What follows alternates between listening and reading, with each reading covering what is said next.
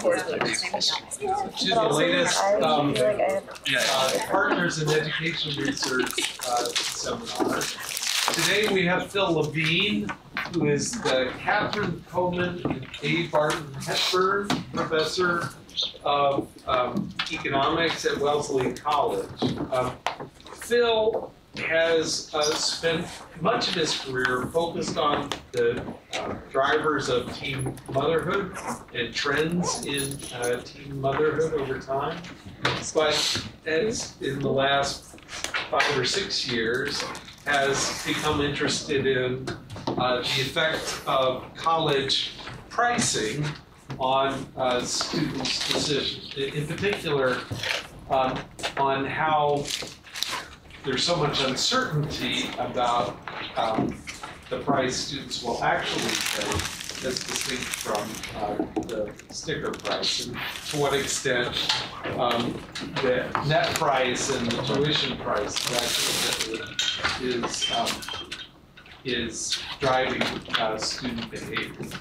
So thank you, Phil, and welcome to Larson Hall.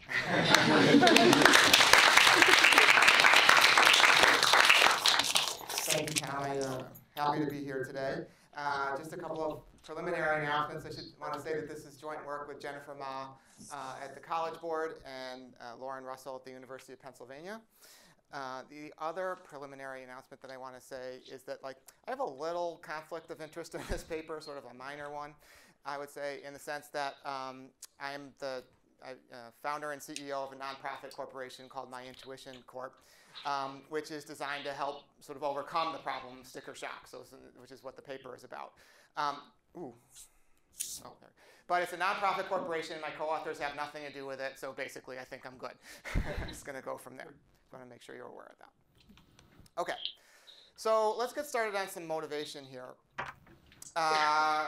It turns out that at a lot of colleges and universities in the United States, including state flagships, which is what this paper is mostly going to be, or exclusively going to be about, enrollments by socioeconomic status is not exactly proportional. So I have here an example from the University of Massachusetts at Amherst. I don't mean to be picking on the University of Massachusetts at Amherst. It's the same at many other schools. It's just that that's where we live. So that's what I'm going to be talking about. But so the statistics are that 46% of students at Amherst come from the top 20% of the income distribution. And only 5.8% of the students come from the bottom 20% of the income distribution. So that's a little off. And so, well, why is that a problem? Well, it's a problem for a lot of reasons, but one of which is because a college education is a great way to sort of jumpstart economic mobility. So if you're at the bottom of the distribution and you go to a good school, you're really going to jump up a lot. So here's these statistics sort of provide some documentation of that. So here what this graph shows is that if you start at the 10th percentile of the income distribution, just on average for all children, you're likely to end up at, on average, at about the 35th percentile of the income distribution. If you go to, forgetting about Ivy Plus, the really fancy private schools, a selective public school selective just means, doesn't accept everybody. So UMass is going to be higher than that. To go to a state flagship, let's say it's like another elite. I'm not sure exactly where it fits in this picture, but something like that. If you're born in the 10th percentile and you go to one of those schools, you end up in the 70th percentile.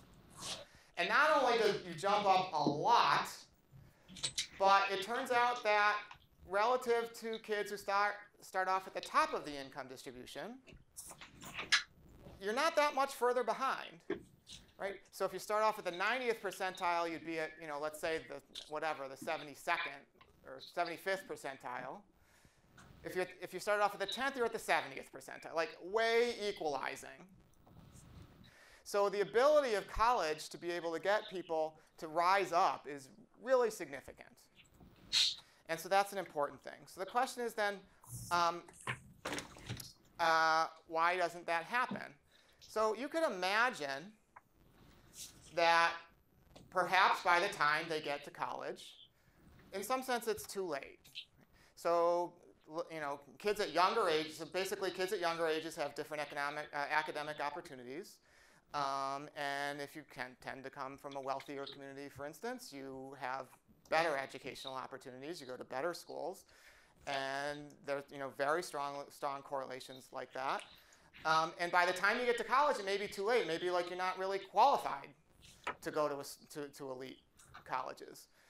Except while that plausibly could be true, it turns out not to be true.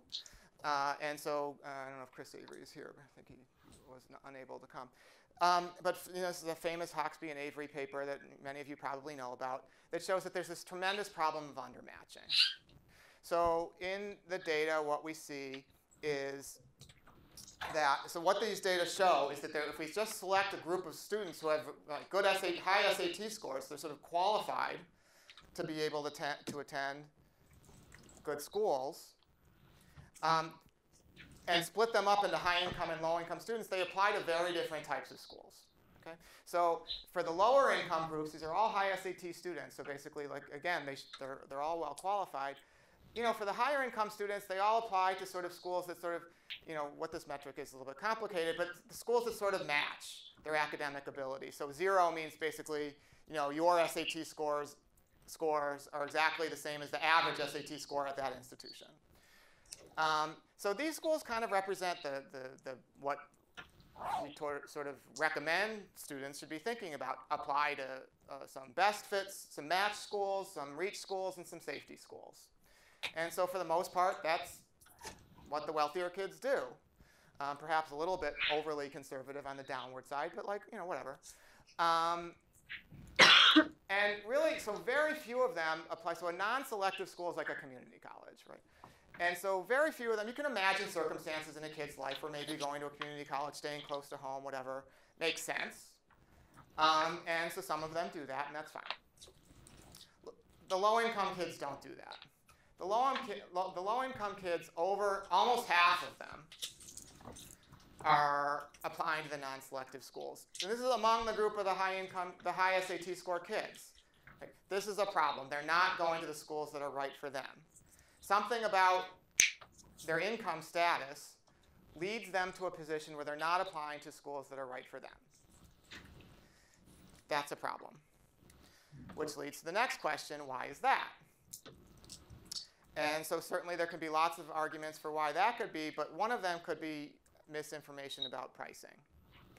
So what I have here is a few slides that just sort of indicate, just from like public opinion polls and surveys and things like that, like what do people know? And so here is an article from CNBC about a government survey. It says only 11% of ninth graders correctly estimated the tuition and fees for 1 year at a public 4-year college in the state. So, you know, 11% is not like a particularly big number. That's a problem. Here's a different one. More than half of students, 54%, indicated that they looked at college costs based on the total cost of attendance without taking financial aid into account. So if you're not taking financial aid into account, you're only focused on what I'm going to call the sticker price. The sticker price is like the number on the web page that says like what's the cost of attendance. It's basically the maximum that you can pay. And so if the only thing that you know is the maximum that you can pay, like that's a lot more than what a lot of people are going to have to pay. Taking financial aid into account is a big deal, and that's really going to show you what you actually have to pay. Here's a third survey. This is from a marketing survey. So the question reads, in the course of evaluating colleges, did you reject any colleges on the basis of their published sticker price alone? And, you know, it's sort of remarkable that, you know, if you look at these data, you know, for public institutions, 44% say yes. At a public institution. Do we know what the misperception of prices are for guidance counselors and teachers? My guess is it's not a lot different than this. So I haven't seen any survey evidence along those lines. But anecdotally, I can tell you that mostly I worry about that as well. And so which is consistent with what I'm worried about. Like, how do you get the message across to the students that like what they're going to have to pay is not the sticker price? Okay. So So again, this is a lot of evidence that we have this problem here. The people are making decisions about college without actually knowing what they're going to have to pay. Do you know what the probability of paying the sticker price is for, I mean, you've broken down colleges in various ways, but anyway. I mean, obviously it's going to depend on school to school, but like, you know, ballpark, half. Right?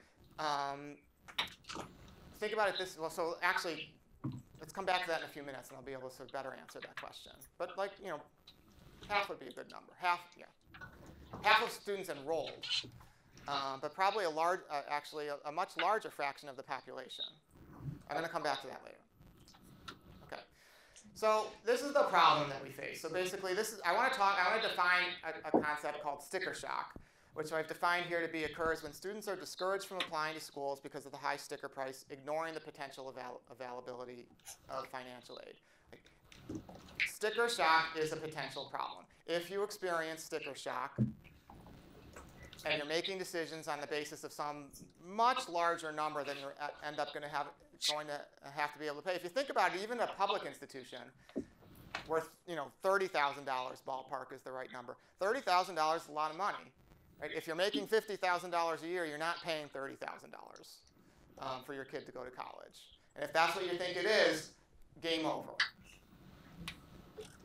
So what do we know about sticker shock and its role in influencing people's decisions? Well, it turns out that in some sense, we know stuff about sticker shock, but we only know stuff about sticker shock sort of indirectly.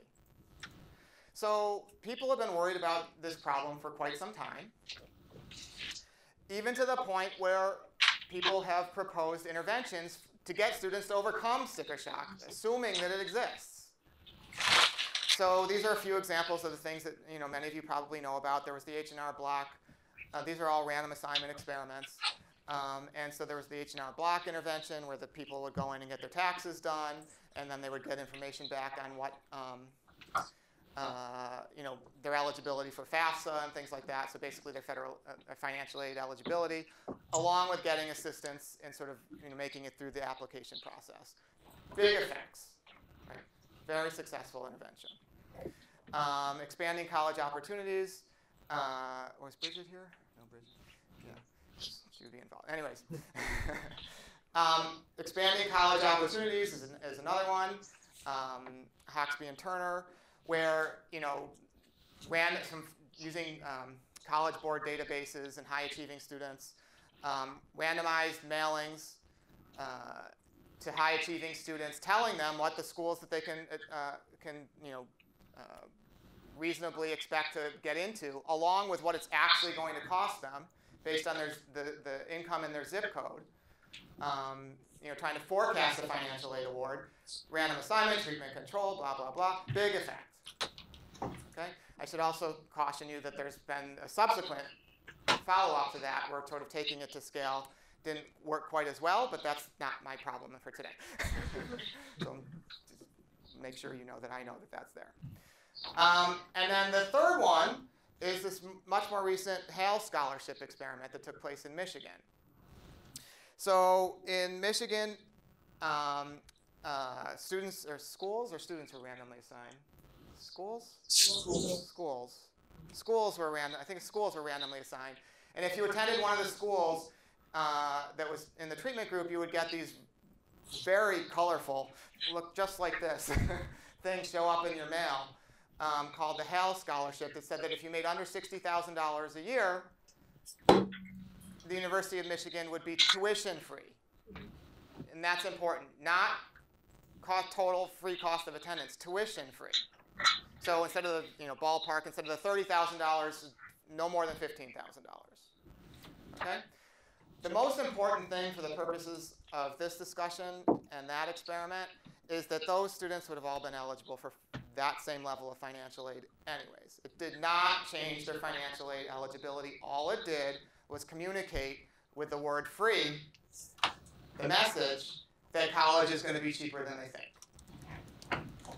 So Phil, like what's interesting about the tuition-free promise is that the subsequent information probably increases the cost for people because they think, oh, like you weren't including room and board, Yeah. and you weren't including books. But the way we typically do it is, so like we try lure. I mean, what the Hale Scholarship did was lure people in, provided the somewhat bad news is like there are some other fees that you're going to have to pay, but that's after you've applied. Right.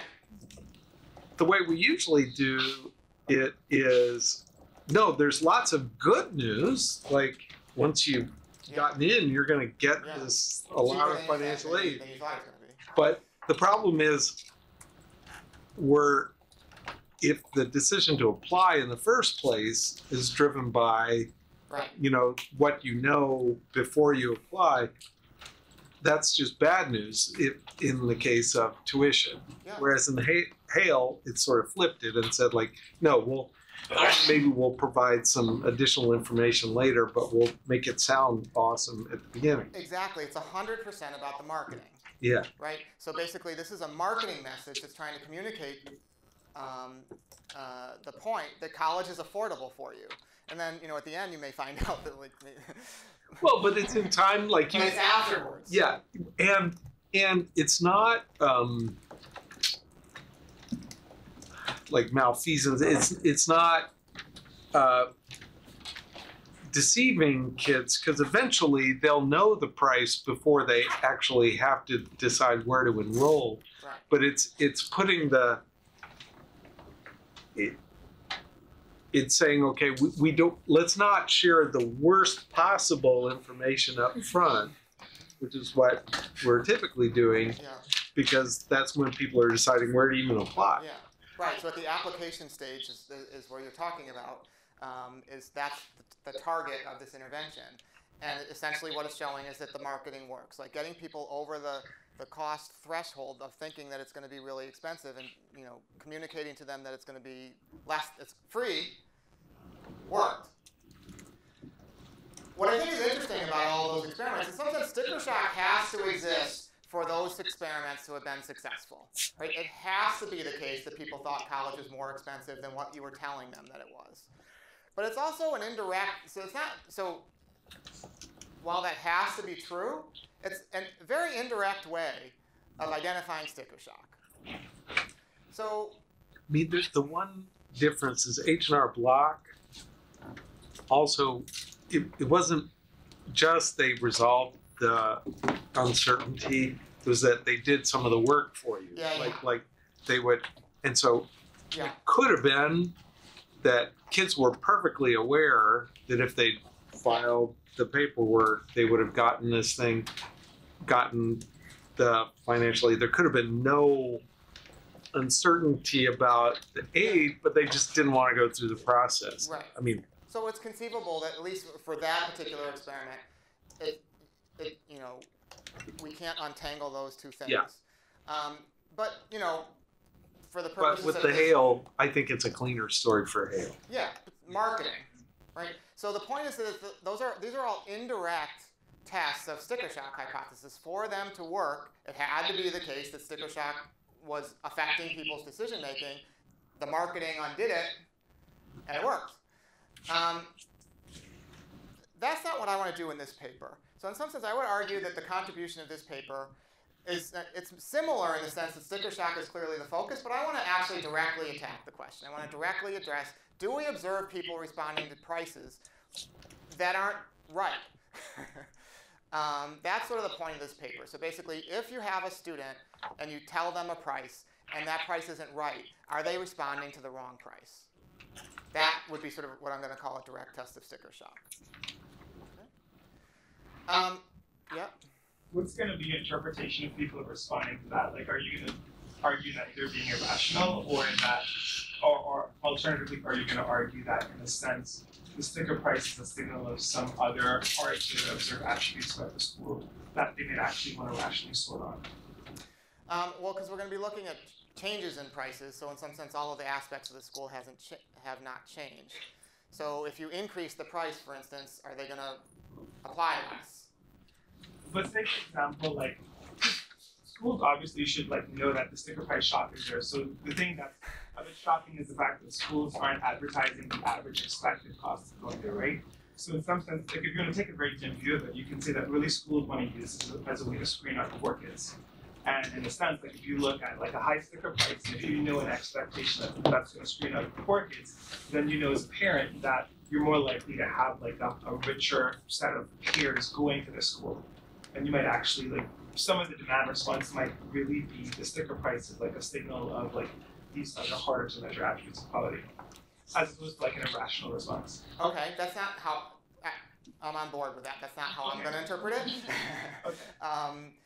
Yeah, Okay. it's conceivable that that's what's happening. Okay. Or are institutions trying to signal quality with their price? Like Yeah. they're not trying to scare away low-income kids. Maybe that's a byproduct of them like trying to say, Wait, let's look. Yeah. Okay, we're going too far. So I think that what's relevant here is that also all of these things are true sort of in steady state and like as a fixed effect kind of framework, but as in terms of a change, I think it's less likely to be true. It could be that a school is signaling something about greater quality, but like a change in quality, and that's fine. But if we talk about the price variation, I think it will be clear that's probably not what's happening. Yeah. I mean, this is only important insofar as like how you want to pitch the paper, right? Because you can pitch the paper as they're making a mistake and they're being irrational, or in fact, the sticker price is really allowing for sorting to happen on some like attributes that are shrouded. So that's more about like how you want to. Okay, let's talk about this at dinner. All right, so what's the price? Basically, we need an experiment. So what's the pricing experiment that we want to incorporate that can sort of get at this question? So this actually, you know, it was funny that this came out. So this is October 23rd, so like, you know, whatever, 10 days ago, or a couple weeks ago. I was so happy when I saw this article. It's like, oh, how nice of the New York Times to publish something so useful for me right now. I don't know James Cavell or anything, but like it was a favor for me. This is an opinion piece. So he was actually, this is about free college. He didn't actually, wasn't about my paper, if you can believe that. But, so this is about free college, and he's trying to make the argument that like, you know, whatever you think about free college, however much it costs, you know, God forbid there's going to be a recession, then you guys are really in trouble. Like whatever you were expecting it to cost normally in the presence of a recession, it's going to be a lot more expensive than that. And that's a potential problem in the free college argument. I don't want to have the free college argument. I don't have a horse in that race at the moment. That we can talk about at dinner too. But, so you'll see the ... because this is further down in the article, so I was doing a good job of reading it. So take our reason, in 2009, the economy was in free fall. State revenues plummeted along with the market. Forced to balance their budgets, states made deep cuts to community colleges and public universities. In California alone, funding for private universities fell by more than $1 billion. Like, yes. So basically, that's my identification strategy. So you have this recession comes along. It just, like, states were just massively increasing tuition to shore up their budget deficits at the time. If the state wasn't going to pay the bill, the school still has to run. Just get the money a different way. So here's a CNN article from, you know, right at the time this is happening in 2009. University of California students protest 32% tuition increase. So that's front and center, 32% tuition increase. Note, by the way, they don't look happy. Do those look like happy students? No. There's an armed guard in the picture. Okay? He doesn't look happy. He doesn't. How would you feel? This is a problem. So you got the University of California increasing tuition 32%. And notice, by the way, and this is relevant because we're going to come back to this later, a 32% tuition increase. Right? When we talk about the cost of college, usually that's not what we mean. We usually think cost of attendance, including all the room and board expenses, blah, blah, blah. Right? That's not what got publicized. What got publicized is tuition increase, dramatic tuition increase. Okay? California wasn't alone. So, for example, the University of Nevada, Florida, and Washington each estimate that tuitions will jump 10 to 15% a year. This is a thing from 2010. Blah, blah, blah. University of Washington expects to raise rates 14% to help make up for a $21 million cut in funding.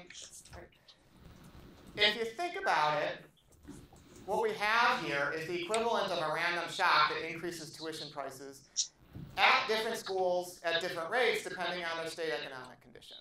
Right? The states that got clobbered the worst in the recession are going to be the ones that have the greatest impact on their budgets, that need to pass along greater price increases. Okay? So that's going to generate a way to get at the sticker shock hypothesis.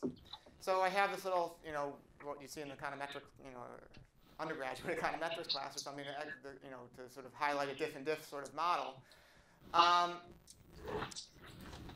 The institutional feature that's important here is this notion that some schools meet full need and some schools don't.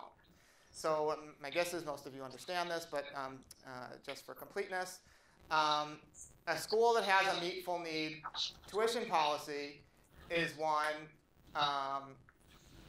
in which they do sort of using FAFSA or the CSS profile. A calculation gets done of what they think you can afford, quote unquote, and that's what you pay. So whatever the calculation is that says what you can afford, you get paid that, you get charged that amount no matter what.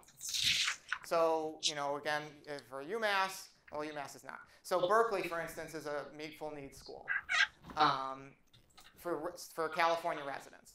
So if you're a resident of California, apply to Berkeley, and they do the calculation, it says you can afford $10,000. It doesn't matter if cost of attendance is $30,000 or $100,000. You pay $10,000. Okay? At not meet full need schools, that's not true. Tuition goes up 32%. Your tuition's going up 32%. Okay? So we have a distinction between states that meet full need and states that don't. The four that I'm going to focus on that meet full need during this time period is Berkeley, Michigan, Chapel Hill, and UVA. Okay? Those four schools all met full financial need during this period. And then you can think about distinguishing people by income, and the income you'll notice is in quotation marks. So it's not really income, but it's simple enough for now. We'll come back and do the details later. We take the high income people and the low income people, and then we can think about, so who is actually affected by this price increase? If you're a high income person, 100%, doesn't matter what kind of school you're in, you're not getting financial aid. So if there's a 32% price increase, you pay 32% more. If you're a low-income person, now it matters. So if you're a low-income person at a not meet full need school, your price goes up. You pay the full price of all of that price increase gets passed along to you. If you're not at a meet full need, if you're at a meet full need school, you don't have to pay it. So at a meet full need school, if you're low income and tuition goes up, it doesn't affect you. And that sets up our quasi-experiment. So in the states that increase tuition by more, we're looking for pattern. So if students are responding rationally, and I know that you can have a different interpretation, but if students are responding rationally to the price changes, these guys shouldn't do anything. So if you're low income in California, it shouldn't have affected your application behavior at all. Everybody else should be affected, and to the extent that there's a downward sloping demand curve in terms of applications, price goes up, demand goes down. Okay? So we're looking for a decrease in applications among these groups and not for that group. That would indicate rationality. If that's not what you see, that's indicative of sticker shock. Okay? So, so just to give you sort of an overview of technically what we're going to do in this paper. So some of this I've sort of already described, but just to be clear. In terms of the approach, so we're going to think about the recession as providing exogenous variation in pricing. And states raise their tuition across the board, across all states. State flagship institutions increase their tuition across the board because all the states had budget shortfalls. Some worse than others. The worse the budget shortfall, the bigger the tuition increase. And so that's going to start the process. This also, though, using a recession as a random experiment has flaws to it in the sense that like other things are going on during a recession, like maybe the reason why you're not going to college is because your parents lost their jobs and they can't pay for college. Right? That would be a problem. So what we do to correct for that is we're going to control for labor market conditions at sort of the local level, which will be counties. The state budget problems are about states. Right? So how well is the state doing? So in some sense, the relative frame of reference is, holding constant the local economic conditions that affect your ability to pay because of the recession. What's going on at the state level as the states have different budget shortfalls. And then we just basically want to, in some ways you can think about this picture, interacting this, there's the diff and diffs, there's two differences, and then you need tuition changes as what's sort of like a third difference. And at the end of the day, so I said embed quasi-experiment in this framework. Really what we're doing is sort of setting up the equivalent of like a triple difference, where the third difference is the tuition changes that vary across the schools. Okay? The data that we're going to use for this, so applications are going to be our main outcome. We don't actually have applications for every student from every school. What we do have that we're using instead are SAT scores being sent. So if you sent your score, so we have data from the College Board. The College Board provided all the data for this part of the paper. So we have individual records for every student between 2007 and 2013 who is in the College Board system, which virtually is everybody. And then we have data for all of those students. Did they send their SAT score to a particular, did they send their SAT scores to Berkeley, for instance? Okay? And then there's the issue of not everyone takes SATs. We'll talk about that later. I feel like the labor market conditions, like there's the ability to pay effect, which actually, if there were a functioning capital market, like if I could borrow, it's based purely on the tuition and net price. Local labor market conditions shouldn't matter, except for the low-income folks, maybe who don't have access to capital markets. Okay. But both the both high-income and low-income kids should also be considering foregone earnings. So during a recession, there's also a reduction in foregone earnings from going to school. Yeah. So, but I think that the key thing is the effect of labor market conditions will be different for high versus low income. For high income folks, it's just the foregone earnings. For low income folks, it is the foregone earnings and the credit constraints, the ability to pay. Okay, so in some sense, like the second differences will take care of those, no? In some sense, it's the identification. So I guess what I'm arguing for is and maybe you do this, is allowing the labor market conditions to have a different effect for high versus. We didn't do that, but that's certainly something we could try. Okay, so that's the first thing we're doing. The focus of the paper is at the application stage, but it would also be interesting to look at what happened. Oh, the other thing which I forgot to say is, I think that, and we'll talk about this more in detail when we get to sort of methodology. I think that's a pretty good identification strategy. Just to sort of go really one step further, we also estimate IV models, where basically we're going to instrument the tuition with the state unemployment rate directly. In some sense, that's really super focusing on the state budget crisis, in case there was something else going on that might be determining state tuition levels. It's not obvious to me what those things are, but if they're there, like instrumenting with the unemployment rate, since the unemployment rate is going to be very strongly tied to the state budget problems, it gives you, sort of more narrowly defined identification just on the budget crisis aspect of it. Although that's not ideal because Yeah. you'd expect if it is driving price and ability to pay, it may have its own direct effect on the outcome. Yeah, I'm going to talk about the IV models when the results when we get there, but like it doesn't matter if we use IV or OLS. So I think that's sort of important. That definitely helps. Okay, so we also want to use data on enrollments because we want to see like where the kids end up in the end. And so to do that, we have the College Board database. The College Board database can be matched by them to data from the National Student Clearinghouse. So basically the same kids for whom we have their score SAM data, we also have where they enrolled. Okay.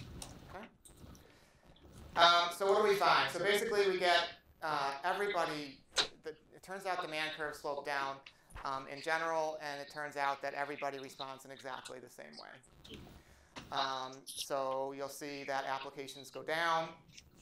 They go down for the high-income kids, the low-income kids, the meet full need, the not, whole thing, that matrix that we showed before, everybody responds exactly the same way.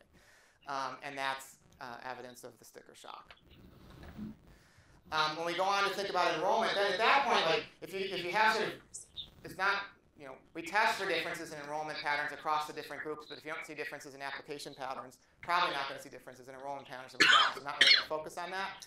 But in terms of, in general, what happens to enrollment, we don't see that being affected really at all at the state flagship institutions. And the reason why we think that is, and we'll provide evidence is that flagships have plenty of applications. They don't have to worry about filling seats. If they get fewer applications, they can just change the cutoff on who gets in.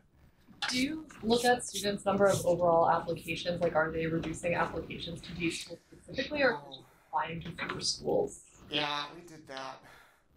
I don't remember the answer. We definitely did look at that at one point. Yeah, I don't remember. Okay. Yeah, I'll have to, if you send me an email, I promise I will get back to you on that one. Okay, so basically that's the overview of what we do in the paper. So now we can go in a little bit more in depth. So let's talk a little bit about institutional detail. So I just want to extend sort of the two-way table to sort of be a little bit more precise about what we mean and what's going on in the table. So that income was in quotation marks because financial aid isn't based on income. Financial aid is based on this other thing called expected family contribution. So expected family contribution is the number that's calculated that says what you can quote-unquote afford. Okay? So for most of these schools at the state flagships, expected family contribution is calculated through FAFSA and FM. For a few of these schools, Michigan and Virginia, I think are the only ones, they use profile to calculate expected family contribution. Either way, there's, you put in like a million pieces of information onto the profile or into the FM. It goes through the magic box and a number comes out that says what you can afford. That's how financial. So EFC is how financial aid is actually calculated, not based on income. Okay. So based on an EFC calculation, in some sense, like you don't need financial aid if the expected family contribution is above the sticker price. So we can break down people into aid eligible and aid ineligible based on their EFC. We don't have EFCs for all of these people. So we need to proxy EFCs for all of these people. And in particular, we're not going to proxy the continuous measure. We're going to proxy whether you're eligible or ineligible for aid. And so how are we going to do that? We tried several different ways of doing this. I'll talk about this one now, and we can talk about some of the other things that we tried later. But it turns out that you're eligible for aid. Somebody asked, I think you asked. You're eligible for aid at a $30,000 state flagship institution at roughly between $100,000 and $125,000 of family income, assuming that you have sort of typical assets that come with that. So if you have $1 million trust fund, that's not right. But like if you have the normal assets that come along with that, average assets that come along with that, that's roughly the range in which you're eligible. Okay, so $100,000 to $125,000 is going to put you, 80% of the population is eligible for financial aid, ballpark. So annual income below $100,000 to $125,000. So how are we going to calculate? So we have zip code level median income because we have the zip codes from the College Board data.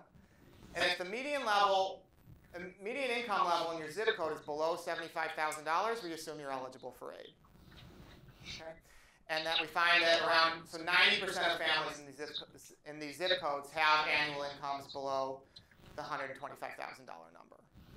So almost, so virtually everybody using this definition in our aid eligible sample is eligible for financial aid. So when these prices go up, in a sense, like there are going to be some people who previously were informal. Yeah. And they're not going to become marginal. Yeah, a little bit. They're going to be eligible. Yeah. Are you going to show some results in terms of like the price sensitivities for those folks who go from being inframarginal to being marginal? No, I mean if you think about the income range that's going to make you marginal is like that. And the income distribution, is from, let's say, I'm just making this number up, but I think it's probably not that far off. Between $125,000 and $130,000, let's say those are the marginal kids, because you're right, there are marginal kids. The income distribution in that part, the thickness of the income distribution in that range is so narrow. But you have the universe, right? Yeah. So I mean, like, you should have power to be able to distinguish that. And I think that. Well, I don't have the individual's income. I just have the zip code level income. And so we've experimented with different cutoffs. But $75,000 is the magic number here. We've tried different things here, and basically the results stay the same. We don't have the ability to do what you're saying, to see the marginal kids. That requires too much precision on finances that we don't have. But I think Peter's saying, like, maybe could you identify kids who have incomes that are so high they can't possibly be marginal. And don't you have if you take the yeah, we have done some experimentation with sort of, this is a yes or no, above or below, and we sort of tried having 3 groups with below 75 to 100, above 100 or something like that. And you start getting the cells start getting small enough that it starts getting mushy. Right, but it's the idea is if you leave out that middle group, maybe you can just ignore. You don't know what the middle group is. Yeah, we can't tell exactly. He doesn't know what the middle group is. In the SAT, when they ask you questions, I remember that they would ask you questions about your parents' earnings when you fill out the forms too. So would that be more precise than even the ZIP measure? Wait, so when you fill the SAT, you do some demographic stuff, and I do believe that they have some information that asks you about your family income. That's sufficient. On the College Board database? I'm trying to remember the exact data that we have, and I'm blanking on that. But I mean, the fact that we're doing this we don't have. So if we had exact EFCs, right? You don't get the EFC until after they apply. So anyway, I don't think we have those. Okay. So I was so Emmerich was saying we don't know. Well, I think we do know the folks who would not be receiving a penny of additional aid, who would be facing 100% of the price increase. If your income is above a certain level, if your income is very high, there is no tuition increase that will yield any increase in your aid. And I think we could identify that group potentially based on maybe there's a code. Sure. Well, we've tried doing something. I mean, in the end of the day, what we have now is a treatment like that bottom cell. We've done a really good job of measuring this group. To the extent that the other groups, in the ineligible group, there's going to be some eligibles in the ineligible group. And so in some sense, for those groups, we're dampening any effect that we might be observing. But at the end of the day, 0 here is what I'm looking for. Right? And this group is 0. I'm really very highly confident that it should be 0 for these people. And so if I get, an elasticity of 0.5 for the others, maybe it should have been 0.8. But that's not really what I care about. So they do ask this question about family income on their College Board. Yes, the question is what's in the data, but I gotta move on. Okay, here's again some institutional detail. Here's some facts about what states do. So this is, by the way, this is fall 2019. This is current. This is not during our sample period. But just to give you a sense of like what states charge, this is a table of unmet financial needs. So basically, if they don't meet full need, there's a gap between what they're expecting you to pay and what the EFC says you can afford. Okay, that's what these numbers are. And so you'll notice that California meets full need 0. Okay, the other states I'll come back to in a minute, but Michigan, North Carolina, Virginia are all at 0. They meet full need. Okay, but these are the exceptions. Most states expect you to pay something beyond what you can afford. So in Massachusetts, it's about $8,000 of unmet need. And so the blue line and the orange line is based on some schools give merit aid. So if you're a meritorious student, it's going to be cheaper for you. And so that's the blue lines. And you'll see the blue lines are less. If you're the 25th percentile of the school's distribution, you're probably not getting merit aid.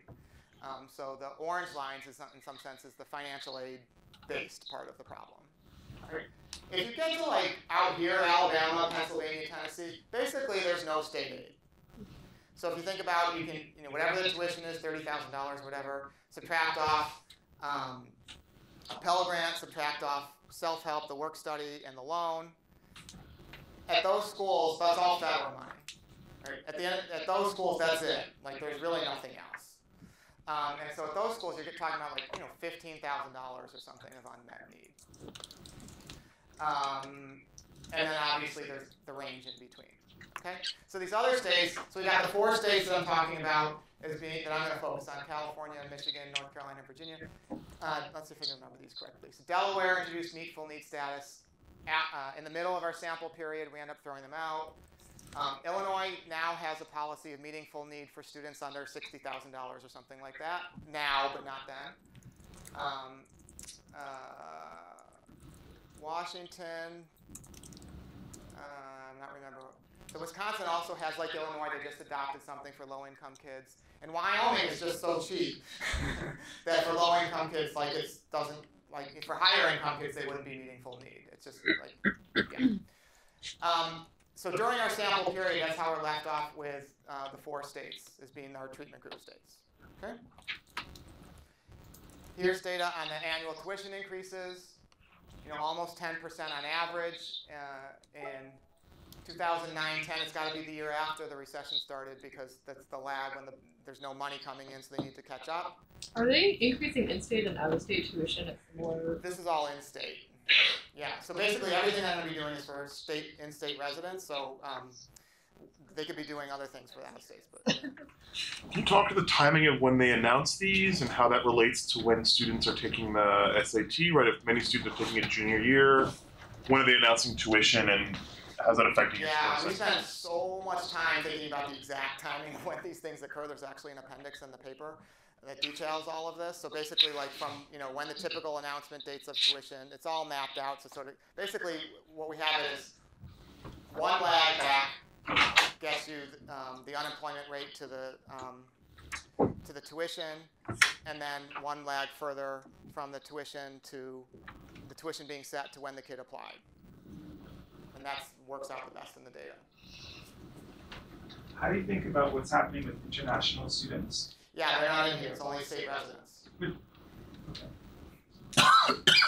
So are you thinking about supplies being fixed at these schools? Are you thinking about supplies as endogenously, like responding to the economic conditions? So, like overall supply of slots at the school? Constant. So here is a graph that shows sort of like changes in tuition across these schools, distinguishing sort of the bad recession states and the not bad recession states. So, which like still is a lot, right? So the orange states are the states where the recession was worse. The unemployment rate jumped by more than 5%. The blue lines are the states where the unemployment rate increased by less than 5%. So it's still a lot, but not as much. And so tuition went up more. And so in the IV thing, the first stage regression works very well. Here's an interesting one. So if you break up states by meet full need and doesn't meet full need, for all about the same, about the same, about the same. And this is the first year of the recession. in the second year of the recession, like the meet full need states had to increase tuition more, and the others sort of started coming back to normal. And so I have no information to indicate that this is true, but here's my hypothesis. The problem with meet full need states, the irony of meet full need states, is that you don't generate as much revenue if you increase tuition. Right? If you increase tuition, a bunch of the people don't pay it. So my hypothesis, or our working hypothesis, is that the states didn't understand that. So when they raised tuition 10% and only got back 5% of additional revenue, like, ooh, we need more money.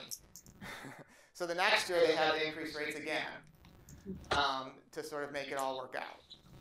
Like I said, I don't know that that's true, but that seems reasonable to me. And then it took for them a little bit longer to get back to normal. All right, so, SAT score send data. Let's see a second. Universal data for everyone who took the SAT. Score sending is, so basically, other people have used score sending in the past for thinking about applications. We're not the only ones to do this. Got a bunch of demographics, including the SAT score, so we can control for SAT scores in these regressions. The zip code of the SAT taker, that's how we figure out their family income. So the cons of using these data is that not everyone takes the SATs, particularly in certain parts of the country where the ACT kind of rules. At the end of the day, like the edges of the country are SAT land, and the middle is ACT. Later on we'll talk about like if we just focus on the states where it's mainly SAT, you get the same results. So that's not that big of a deal. Just to give you some idea of the numbers that we're talking about, so we have 26.7 million high school seniors in these relevant cohorts. 11.6 million took the SAT, 8.5 million sent their scores to at least one school, and 2.6 million sent their scores to the state flagship. Okay, so a lot of people. National Student Clearinghouse data is what we use for enrollments.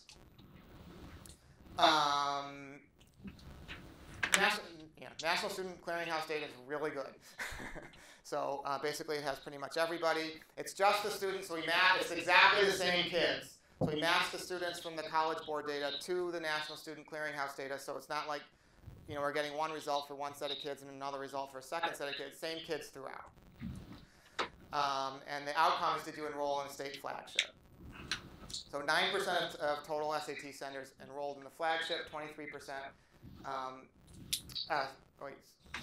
enrolled in SAT centers enrolled. What's wrong with that? Oh, flagship. The total SAT center, flagship SAT centers. So if you sent your score to the flagship, 23% got in, or enrolled. Okay. Clarifying question. So on a previous slide, you showed us like Berkeley and a couple of universities. Are you doing some sample selection of those universities, or were they just like illustrated? Those are the 4 meet full need schools.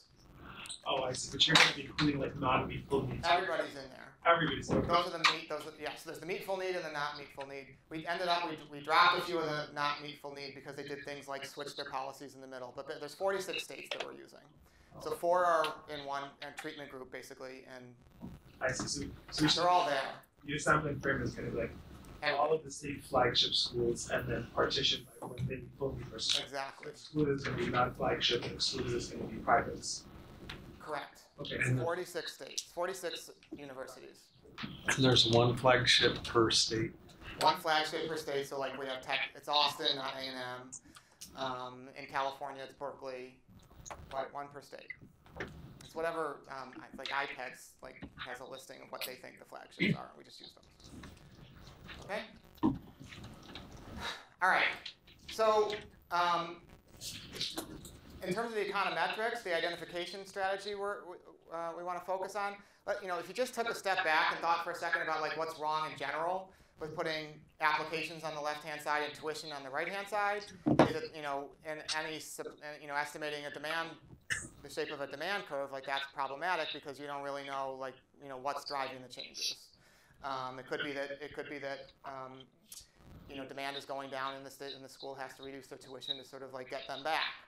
Right, so that would be a problem. The recession provides us with that exogenous shock. Right, the recession is what sort of generates this blip up in tuition and I should have said this before, it's like, so now throughout we're going to be using, so tuition is the price, not cost of attendance. And tuition is the price, not cost of attendance, because that's what gets advertised.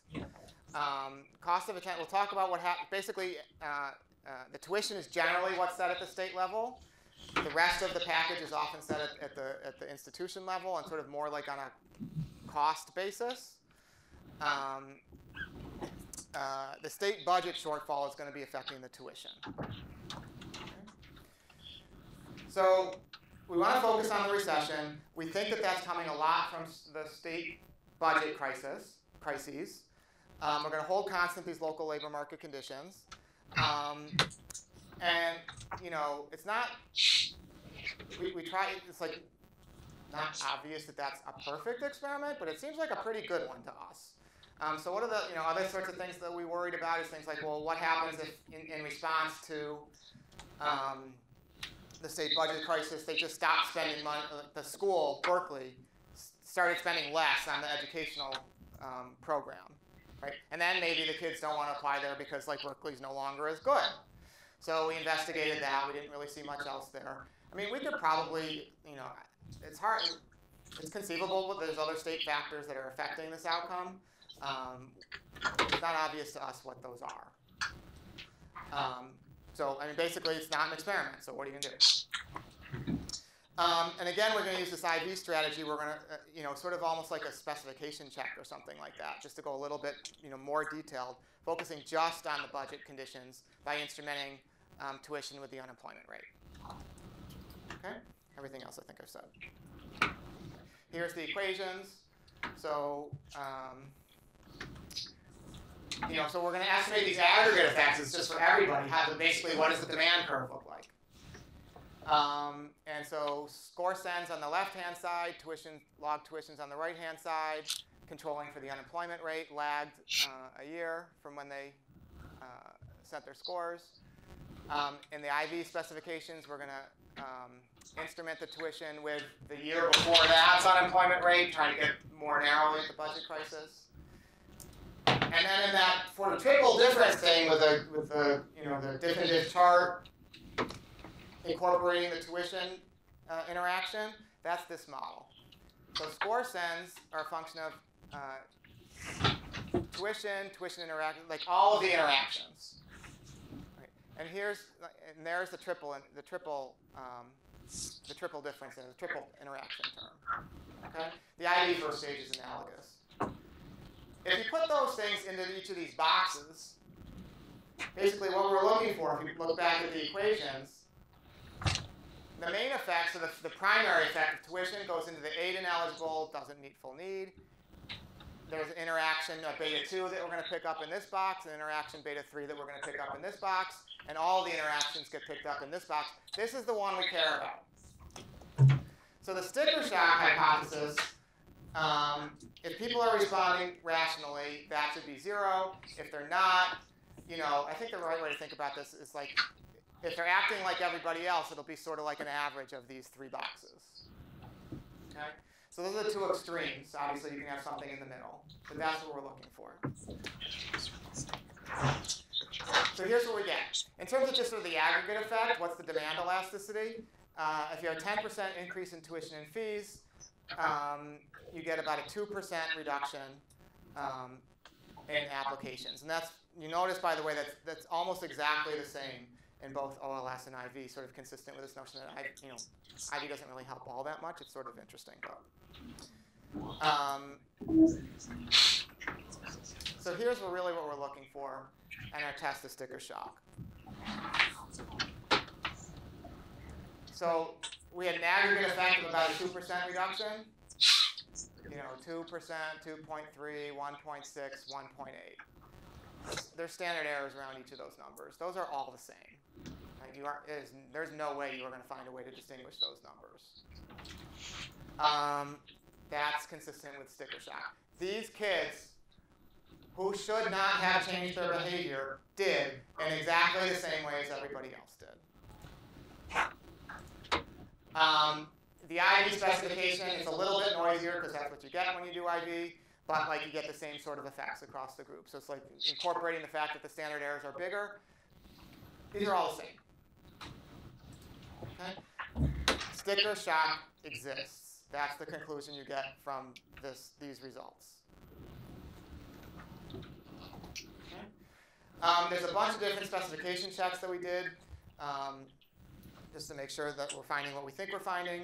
The one thing that you might worry about is like, Michigan, Berkeley, UVA, and Chapel Hill. Hey, go ahead. I'm trying to think,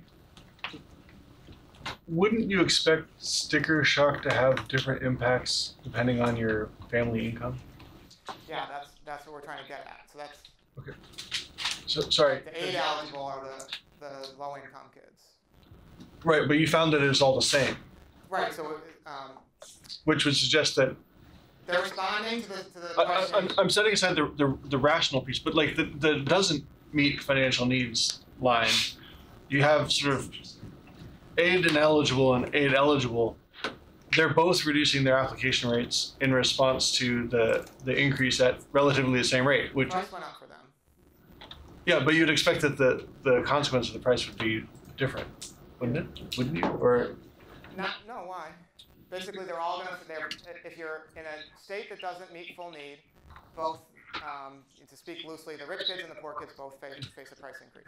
right, but you have rich, you have more flexibility to absorb that price increase. Well, I should be expecting to be equally sensitive, I guess. Is the Yeah. question. So Phil, I think this doesn't, like, you don't care whether Yeah. the aid eligible or the aid ineligible in the doesn't full meet states respond at the same rate or different rates. Your whole thing goes to, like, you need 0 in the bottom right. Yeah.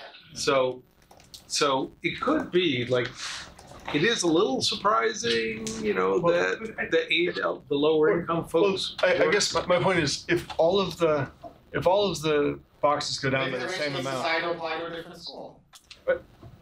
Sure. But Stephanie, to get at actually your specific question, the idea of the diff and diff or diff and diff and diff strategy is you think that there's some natural change, like by stapling them all together and saying that these kids shouldn't have had a change, whereas the other kids should have. Another explanation is something else has just caused all of the reduction in admissions or reduction in rates just across the board.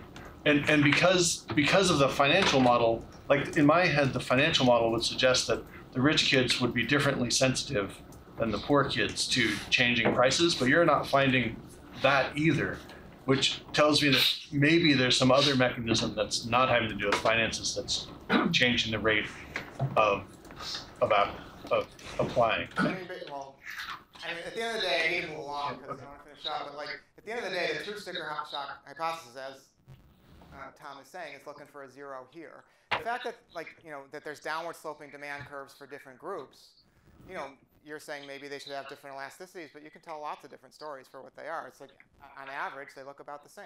But if you want to zero that, then why the diff and diff strategy at all? Like, what extra information are you hoping to get from the other boxes to increase your evidence for this? I mean, for that this box? one versus the rest. That's different. Never mind. So can I just ask, in your mind, what's the treatment here that the bottom right corner is getting that everyone else is not getting? Tuition went up. It should not have affected their decision to attend college because they would not pay that price increase. I guess I'm just asking that question They because, should not have responded to the tuition increase. but like all of those news articles that you showed at the beginning, everyone read them. So Yeah, that's is that included as part of the intervention? Like, wouldn't they have been affected by reading those things as well? That's the misperception. They thought that those price increases affected them, and they didn't.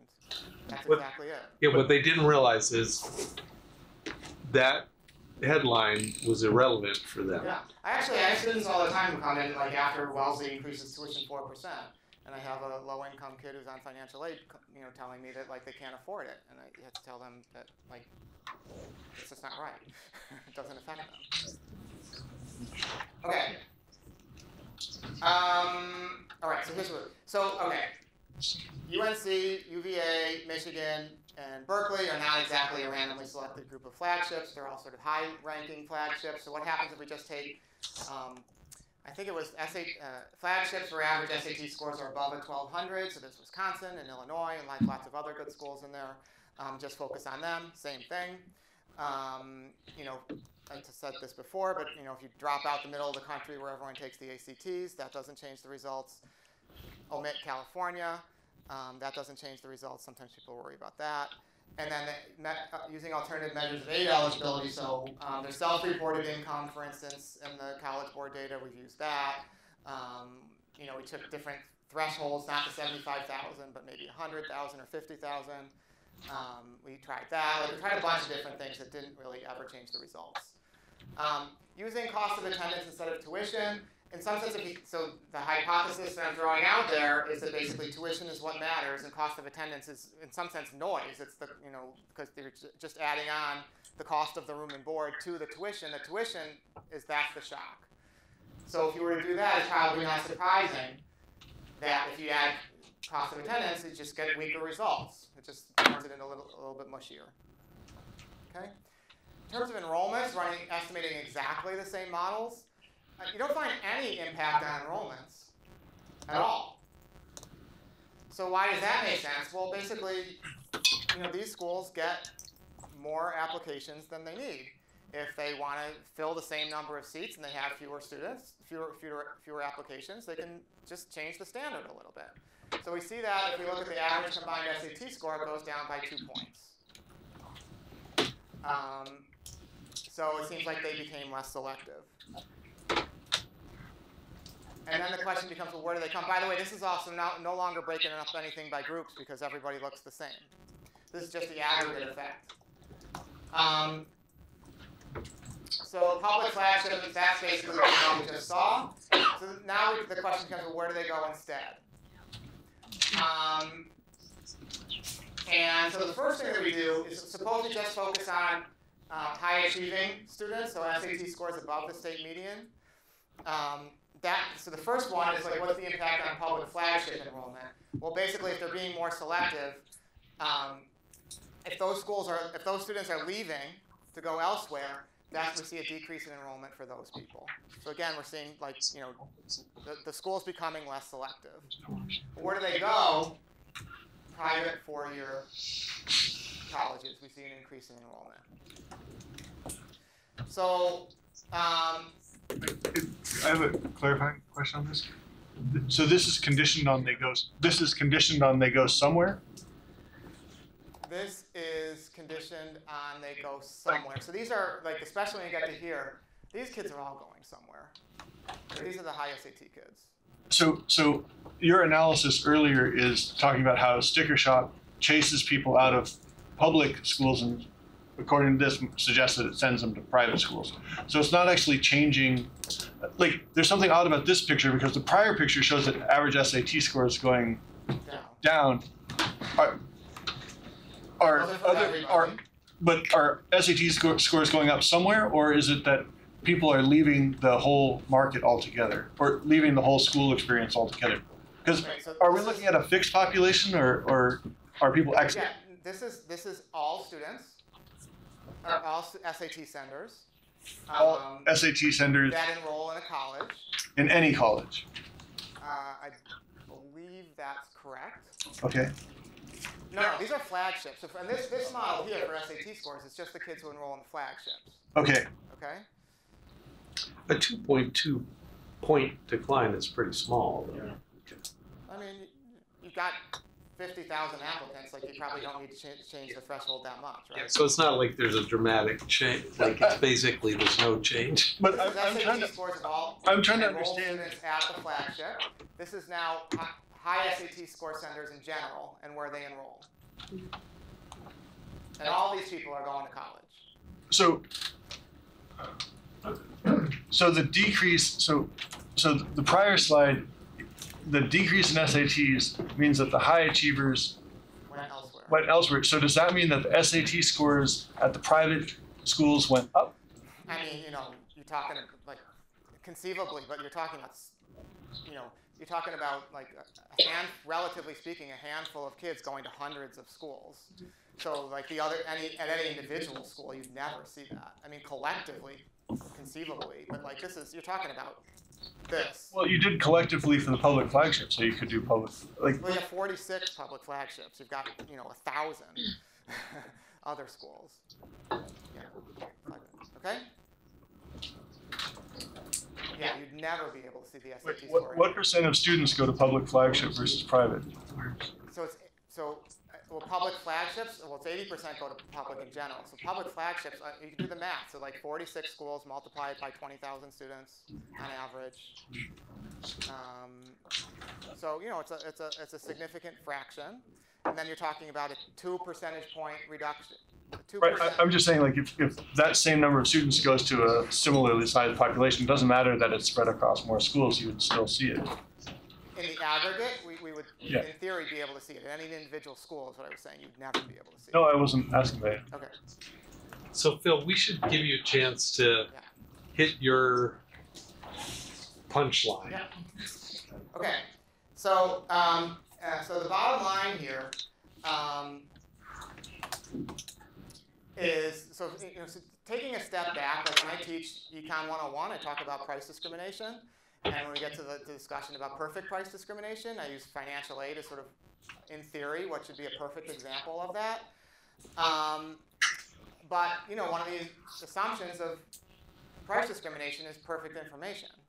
Right? That clearly does not exist. And so, in terms of that model, that just doesn't seem right here. It's interesting to think about these general equilibrium effects. So basically, if the schools are, getting fewer applications, that also means they're able to ease their enrollment, admission standards and maintain their enrollment. And the kids are going elsewhere, and where it seems like they're going, the high-achieving kids are going to private schools. In terms of policy interventions, if you want to think about what is this? So basically what I think we've concluded from all this is sticker shock is real. Prices change. People don't respond appropriately. So what does that say about policy interventions? In some sense, the discussion about simplifying FAFSA. Simplifying FAFSA is a great idea. It has significant potential to do good things. It doesn't solve this part of the problem. You still need to be able to find ways to better communicate costs and real costs, what students are really paying. And the fact that, like, for many of them, even with a simplified FAFSA, like if you can get the, not to mention the fact that the FAFSA is only relevant at public institutions, not so much at private institutions. We need to find ways to better communicate financial aid, to better communicate the prices that people are actually going to pay beyond simplifying FAFSA. That's not enough. I think I'll stop there. So,